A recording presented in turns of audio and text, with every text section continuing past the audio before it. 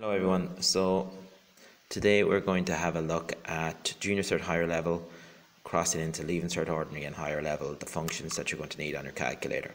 Again, there's lots of functions, there's more than I'm going to be mentioning here, but these are the basic ones I can think that'll get you by. The first one obviously is functions, how to manipulate functions. So we're going to use our function button here, f of x. Now, it gives you options. The ones that you'd particularly be using is define f of x and just f of x. So if I go down to define f of x, it allows me to input any x value. So I'm going to use, let's say, x squared plus 3x plus 5. Okay? So, there you have it there. So all I have to press is execute and it's saved. Now if I go back into the functions, I can actually go into the top one now, the f of x, and allow me to find any value. So I can put in 8 and it'll give me the answer. Okay? I can put in 10 and it'll give me the answer. So this might be handy for some people. Okay? So that's your basic function for just using it as a functions. If you want to use it as to create a table, well then just go to your home and go into your table. Now it's actually going to be already in there. That's the really cool thing. So if you've already inputted a function, it's already in there. So these are empty and you're saying, why are they empty? Well, that's because you have to give it some guidance. So if you go to the 3 dots, it'll ask you for the range. And let's say we go from 0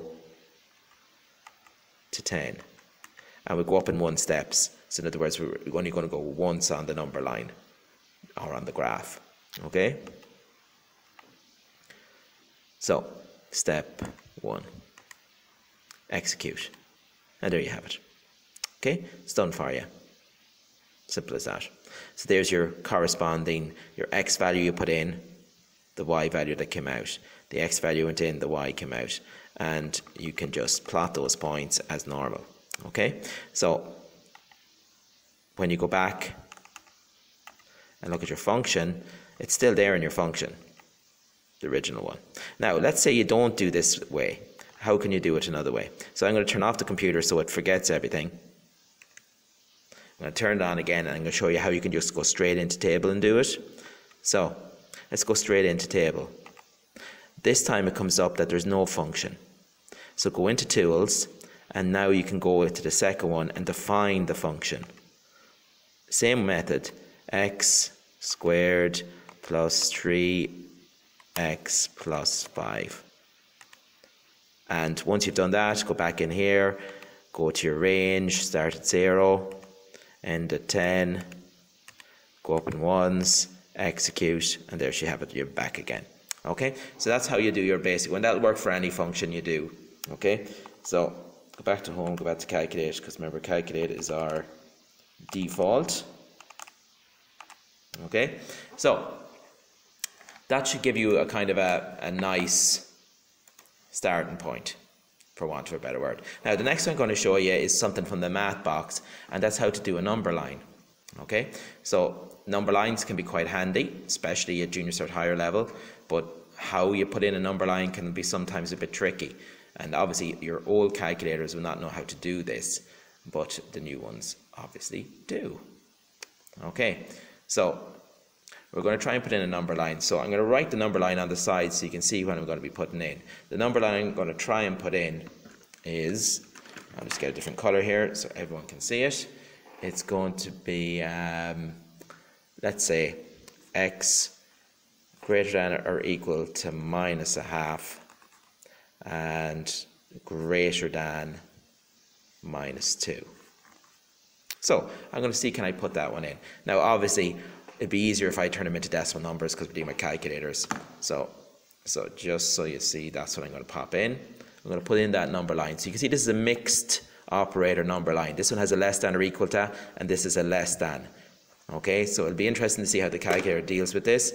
So what I'm going to do is I'm going to go into the math box. So go into home, go into math box, and go into number line.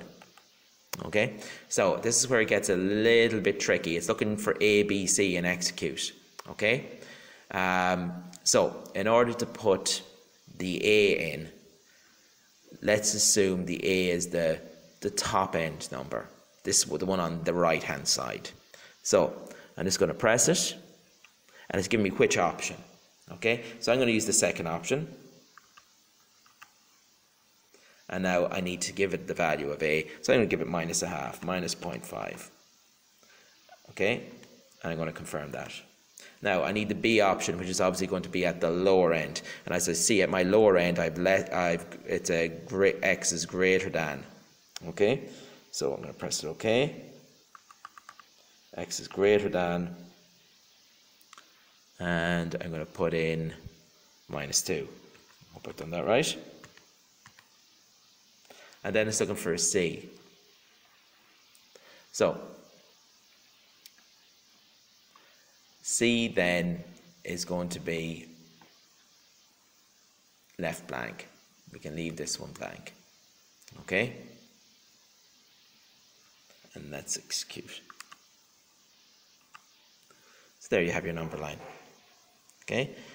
So if X is less than -5, -1.5, you can see it starts there and goes in that direction because it's solid. Solid dot represents including -0.5. And then I think I can cycle to B. There's B, greater than or equal to -2. There's a circle dot around -2, and it's going in that direction. So there you have it. And at the bottom you have your generic number line. Okay? And you can move along it to see it. So if you want to do it as a composite, okay, let me have a show of how to do that. So I'm going to go into Home, Math Box, Number Line, and this time I'm just going to do the C one. Okay, so let's do the same thing again, but just on the C one. So less than or equal to A and -0.5. And they can go back in here. No, I thought let me. So maybe it'll let me. No, it's not letting me. It'll have to go back and edit it. Okay. New one. There we go. These are the ones I want. So I want the less than or equal to and greater than. That's that one there. Okay. So the A is going to be the lower one. It's going to be -2. And B is going to be -0.5. Execute. And there you have it. That's the number line drawn for you between -0.5 and -2, including -0.5, not including 2. So, hope that helps you there. So, that's how you do a number line. Right, so after the number line, you're kind of jumping in then to using kind of some of the more advanced kind of leave inserty stuff. So I just go through a couple of advanced leave inserty stuff just to help people. The main one I'm going to show you is the unit circle, which is nicely done on this. So a unit circle can be a handy little thing to do. So again, go into the math box, press the circle. Now type of unit circle, and then you've got all these little funny little things here. So if you want to select a unit circle, you obviously go straight here. Okay, so let's put in 45 degrees.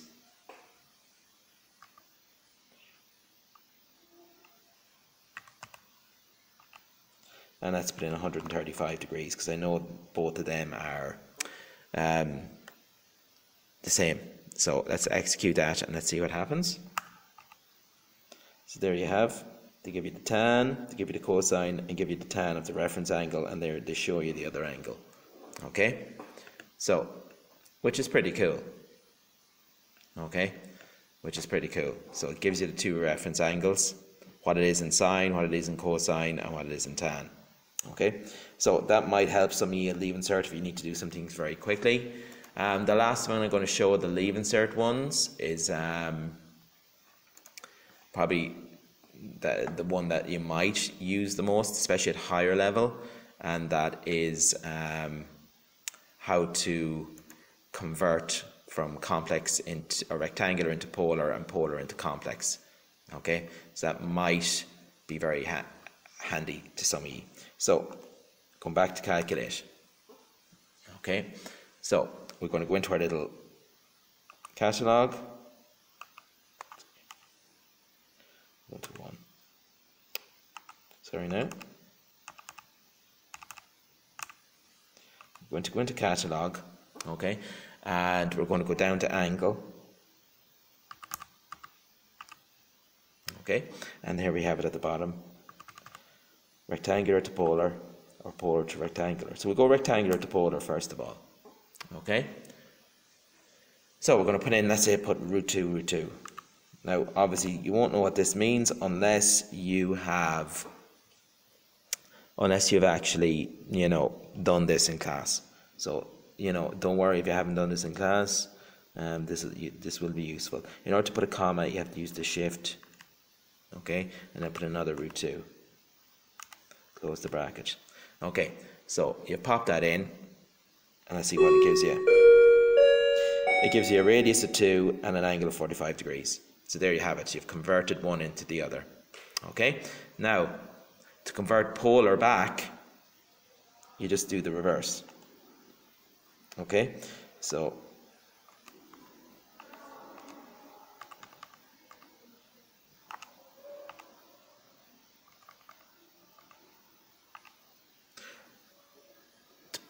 to convert polar back, that's in root 2.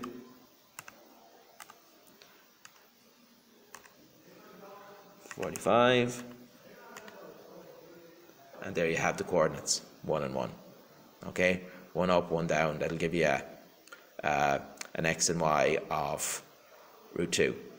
Oh, you know, so there you have it. That's how it works. Okay, hope that helps you. That's more advanced. There is a lot more features on it, but they will be everything that will keep you going. Now, one last thing, just again for the higher levels. And for ordinary level at leave insert, you are going to have to know how to do the factorial stuff. So I'm going to show you that. So again, it's not too hard, but again, if you haven't come across this yet, don't worry about it. So if I want to do 5 factorial, okay, so all I have to do is 5, and then I have to go into my little